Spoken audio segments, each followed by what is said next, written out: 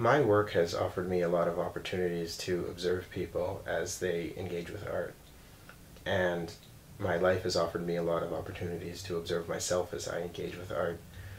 And I've come to realize that there's a series of questions that people tend to ask when they're engaging with something that create a deeper and deeper and more complex definition of the thing that they're engaging with. And these questions tend to be asked in a certain order. And it's an order of increasing importance, and it's also an order of increasing rarity, to the point that sometimes the last few questions are never asked.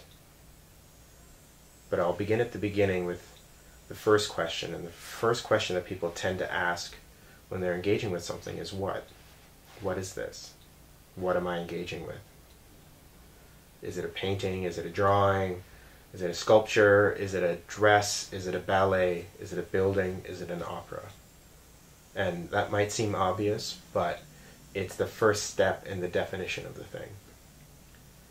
And the next question tends to be who? Who made this? Yes, it's a dress. Who designed it? Yes, it's a painting. Who painted it? Yes, it's an opera. Who composed it?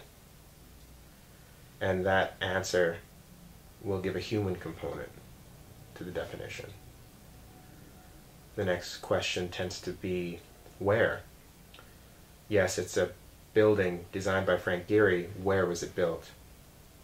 Yes, it's a ballet by Balanchine. Where was it choreographed?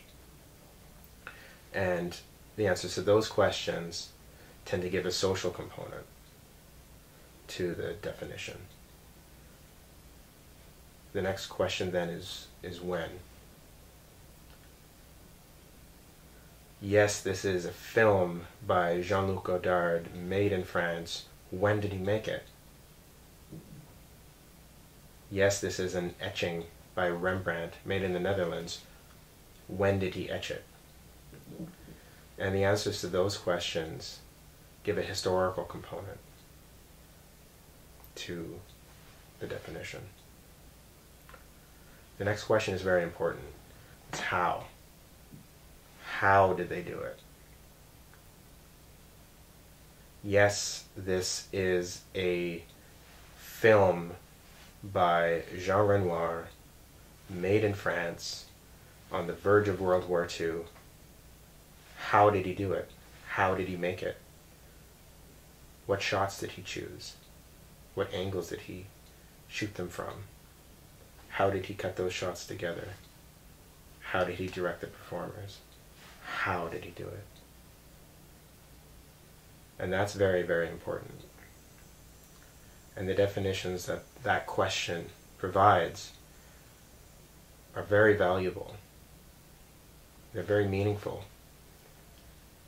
And a lot of people spend huge parts of their lives asking that question. It's important, but it's not the most important question. The most important question, and the rarest question, is why. Why did they do it? What were their motivations? What are their intentions? What were they reacting to? Why did they do it? And it's at that point, when you ask that question and begin to seek those answers, that you'll get the most useful and the most helpful definitions from the thing. And it's not only that. That question has two faces. Not only why did they do that? Why do you like it? Why are you looking at it? Why are you responding to it? Are you responding to it because it makes you feel good about yourself? Does it appeal to your vanity or to something larger? Do you like it because you feel you should? And why do you feel you should? It's at that point that you'll begin to have the most truly valuable and useful definitions of things, of both the thing and of yourself. Because of all of the questions that can be asked about something, the only truly important one is why.